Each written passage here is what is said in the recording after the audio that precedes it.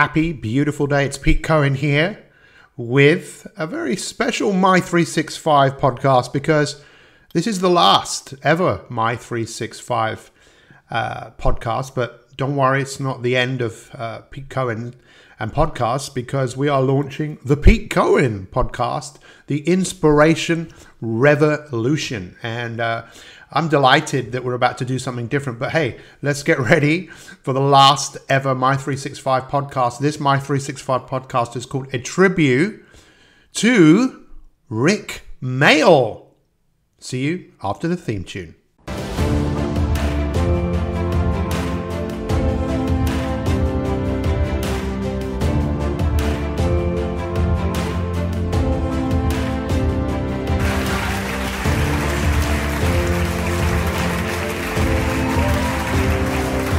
Happy, beautiful day. It's Pete Cohen, the last ever My365 podcast, with a very special podcast for a few reasons. First off, thank you so much to all of you. You know, we've had nearly 250,000 listeners, which is unbelievable. Who would have believed when we started this 3 years ago that it would develop into what it has? Listeners all over the world. We've had some amazing interviews from people like Dr.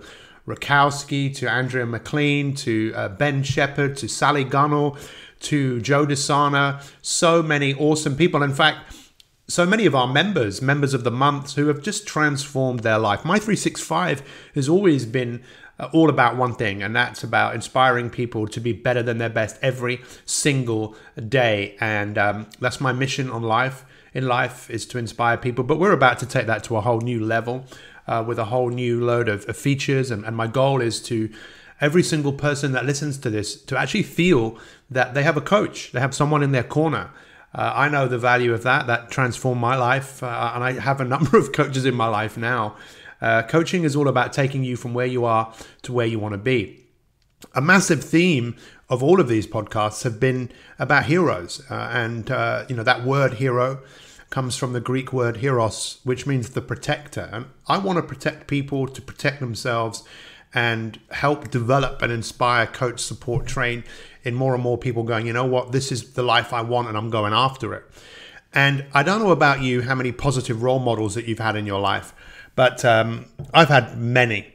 But one of them I didn't realize at the time, and that was Rik Mayall. Now, might not know who Rik Mayall is, but if you grew up in the 70s and 80s, you'll definitely know who he is because he was an actor, a comedian who was in a very famous program that had a massive impact on my life. It was called The Young Ones. He was also in another series called Bottom. He was in Blackadder. Many people remember Captain Flashheart. And there were many reasons why he was such an inspiration to me. And he died a few years ago. He definitely died before his time. And I want to talk about a tribute to him because not long before he died. Does that make sense? Not long before? I think that makes sense, yeah. Not long before he died, he was given an honorary degree at Exeter University. And he gave a talk there, and I would encourage everyone to go and listen to that talk. And right at the end, he basically said, you know, these are 4 things which I'm going to talk about in a moment, that if you live your life by these 4 principles, your life will massively change. I'm a huge fan of a principle-based life, principles based on your values, knowing who you are and what you stand for. And I talk a lot about the battle that we face, you know, the voice inside our head. That some people call it a monkey, I call it a duck. Some people call it part X. Some people call it the devil or the demon inside them. You know, this is what you hear from people. And it's not to say that one person is right and one person is wrong. It's just people describing their subjective experience of living in the world. I just see a lot of people at war with themselves. I mean, there's enough war in the world anyway, but it's tragic when you see the war that exists inside human people, the suffering, the sadness, the depression, the worry, anxiety that is in a society where we do have a lot of choices, we do have a lot of freedom, and I think a lot of us are just making choices based on what other people are doing, based on our conditioning, rather than waking up and realizing, hey, you know what, I don't have to settle for what I have, I can change, I can be better. And that's the power of thought. You know, thought creates emotion. Emotion is what is in our body, And we feel so many emotion based on what we think. If you change your thinking, you can change everything. But it takes work, it takes conditioning, and that's what I'm here to do, you know. And I will continue to do it with the Pete Cohen podcast, the Inspirational Revolution. We ask you to come on that with us and let me be your coach, continue to be your coach to inspire and support you to greatness. But one of the things I learned, you know, through this inner voice that we all have, I call it a duck, that I also learned that we're all geniuses. This is something that the Romans talked about, and I often ask people, go and Google the meaning of the word genius, and you'll see it says like intellectual genius, someone who knows a lot, someone who's gifted. But that's not the root of the word. Where does the word come from? It originally came from the Romans. The Romans believed everyone had a genius inside their head. You know, the genius is the part of you right now that's getting you to listen to this, and maybe I've got your attention. Maybe you're making notes. It's the part of you that wants to get better. But that wasn't their idea. They got that idea from the Greeks, and the Greeks called it a daimon. The daimon, the inner voice. And the opposite of the daimon was the demon inside us that will tell you not to do things, to stay in bed, to stay put, to keep you entrenched in the past. There are infinite ways of looking at this, but ultimately your life comes down to how you think, what you say to yourself, and you can change that. And my goal is to help you get in contact with your genius and help you take control of your life, your thinking, your feelings, your actions, and ultimately the success that you have in your life. So I had a coach for 16 years. He changed my life. He passed away a few years ago. I believe his advice saved my wife's life, which is another story in itself. And his advice helped me make a lot of money, millions, in fact. And I don't say that to brag. I'm just saying it because if I hadn't taken his advice, I would have been screwed over big time, because he looked at the contract that I was about to sign. And I believe if I hadn't done that, I would have, well, I'm not saying money is the root of happiness, and some people would say it was the complete opposite, but I think money is definitely the root of, can be, your success. You know, what you do with your money is something completely different. And this is part of my commitment to inspire people to take control of their health, their wealth, their happiness, everything. But the reason I say this is that my coach said to me, I will get to the tribute of Rik Mayall in a moment, but this is all kind of leading to that. My coach said to me once, he said, what's the nature of your mind? And I tried to give him an answer based on my training and psychology, and he just kind of shook his head. And he said, the nature of your mind is your mind plays tricks on you. You know, you try to go to sleep at night and you're thinking, and you think about, did you leave the gas on, and you're worried about what people think, and our minds play tricks on us. And he said, how do you conquer your mind? And again, I gave him an answer, and he kind of just looked at me and he said, look, the way you conquer your mind is if you can see through what you're saying to yourself, if you can find some humor in what you think, you're in charge. You go from victim to creator. When we say laughter is the best medicine, what is it? I mean, I don't know, you know, children, babies just laugh for no reason. Maybe there's a reason, because it secretes a whole load of hormones which make our body work so much better. We're not designed to feel stressed for excessive periods of time and worry and doubt and anxiety. We're not wired up to feel that all the time. We know that creates not a great condition inside our body. But if we're laughing and we're happy all the time, does that create disease in the body? And from a very early age, from a age of about, I think maybe I was 9 years old, 10 years old, when I watched The Young Ones, which was just the most ridiculous program, I laughed my head off. Well, not literally. And it really shaped me. It shaped my ability to find humor in things. And my dad was a massive role model to me. My dad grew up listening to something called The Goons, which was originally 4 actors, comedians, Spike Milligan, Harry Seacombe, Peter Sellers, and another guy called Michael Bentine. And it became 3, and 3 of the funniest people. I never forget watching Inspector Clouseau in The Pink Panther, when Peter Sellers says in his French accent, "Does your dog bite?" And he goes over to the dog, and the dog goes, "Rah, rah, rah." And he goes, "I thought you said your dog doesn't bite." "That is not my dog." And I just remember thinking that was absolutely hilarious, even though it was nonsense. And Monty Python, but for me, it was The Young Ones. And Rik Mayall playing just a massive part of my life, and I cannot even begin to tell you. Something he did before The Young Ones was he played a character from, Birmingham, maybe he was called Kevin Tuvey. Kevin Tuvey Investigates, and it was just ridiculous. And it was this one week he was investigating advice, and he goes, "This week I've been investigating advice," which is a little bit like help. Well, not really. You won't be drowning in a lake going, "Advice, advice, advice." And I remember hearing that and thinking, this is ridiculous.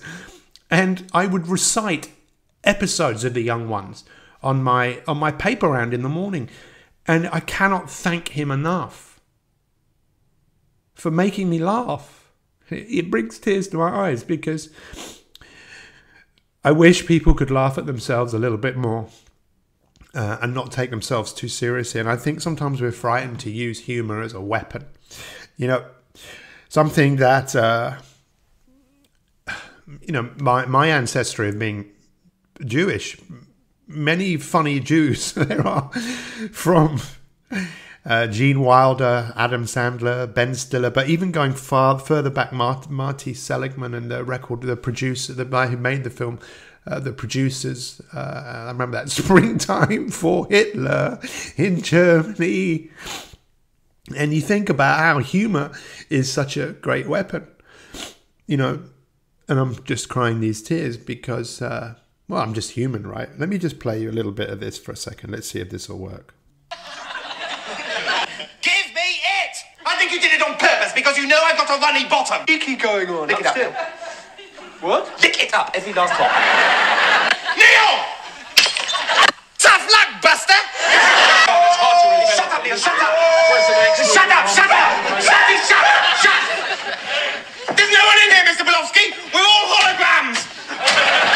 Dear me! Poor old Neil's getting bored! The most boring person in the whole world's finally getting a taste of his own medicine! Tell me, Mrs. Vivian, why did you give him a girl's name? And tell whoever it is that there's somebody who wants to see. Oh dear, I could laugh my head off. It's crazy, right?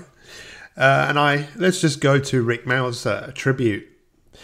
And you can watch this, you can Google it. It's unbelievable. It's such a... And I've watched many programs since he passed away about people talking about him and the presence that he had and how much light he brought into other people's lives. And there's a program which I can't remember the name of it, where he plays the father of someone, the father of... and this guy's actually, he's also a comedian in real life. And this comedian has said how much impact, we can have how much impact Rik Mayall had on him. We can have so much impact on other people if we want to. We can change the world. It sounds like a joke.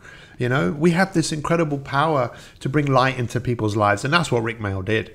Please go and watch what he did at Exeter University. And his tribute, his speech was basically saying, all men are equal. No one can ever be your genuine superior. And I love that, because I believe we are all equal. I don't believe anyone is better than anybody else. But we can be a better version of ourselves. So all men are equal. No one can ever be your genuine superior. Think about that. Think about how you feel about yourself and realize maybe that is something I need to change. I know I have to keep working on that. It's so easy to go back to thoughts around, I'm this, I'm that. No, I'm anything I choose to be. And then he said, your future is as bright as you make it. Now, I could talk about that for hours. Your future is as bright as you make it. How bright are you making your future?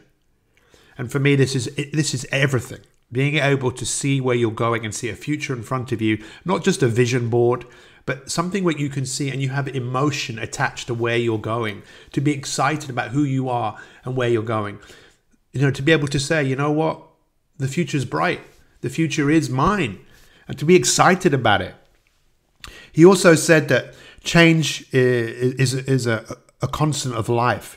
So you must never, ever lose your wisdom. Change is a constant of life. So you must never, ever lose your wisdom. We have this ability to be wise. We have this ability to learn and grow. And we have this ability to draw on what has happened to us in the past. We have it. You have it. I have it. And lastly, he said, if you want to live a complete and full life, you have to be free.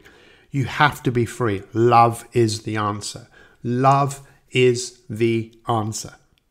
If you want to live a life complete, a full life, you have to be free. If you want to live a complete and full life, you have to be free. Freedom is love. Love is the answer. Love is the answer. Love, my friends. Not fear, not worry, not doubt. And if you're one of those people that wants to choose love, it's such a powerful force. I'm ready. And I can't thank you guys enough who have been a part of what we've done over the last few years. I want to say a massive thank you to every single one of you that's ever listened to one of our podcasts. And please feel free to share it. Feel free to comment. Let us know if we can help you. In fact, visit petecohen.com. You'll see there's some great stuff that you'll be able to interact with. And, just let us know. We are here to help. That's what we want to do. And we will continue to do that. I want to say a massive thank you to Patty Dolbovolsky. We've been doing the Pete and Patty Powerful Particulars podcast. We're going to continue to do one of those a month. I'm super excited about that. She's my coach. I'm her coach. And we love to help and inspire people. I want to thank the team, our team behind the scenes who have helped me with all of this, from Ben Davis to Nicola to Kate to my wife.